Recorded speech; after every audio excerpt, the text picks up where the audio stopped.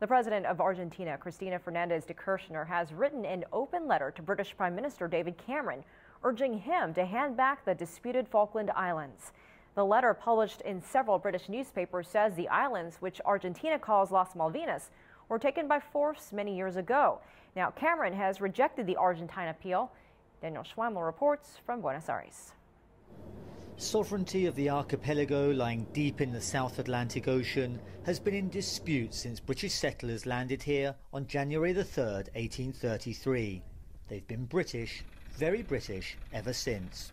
The Argentine President Cristina Fernández de Kirchner has written a letter to the British Prime Minister David Cameron, published in several newspapers.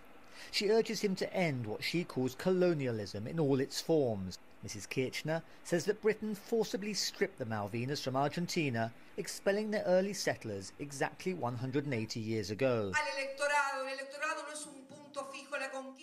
They lie 500 kilometres from Argentina and 12,000 from Britain. Most Argentines firmly believe that they're theirs, and the issue is never far from the political surface here. The two countries fought a brief war over the islands in 1982, with a total of just over 900 people killed. Mr. Cameron said the Falkland Islanders had shown a clear desire to remain British and their interests would be protected.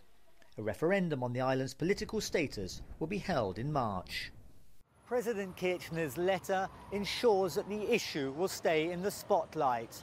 It's an issue that unites nearly all Argentines at a time when they're divided by many domestic problems. It also highlights the fact that the solution to the 180-year-old problem is as far away now as it's ever been. Daniel Schweimler, CCTV, Buenos Aires.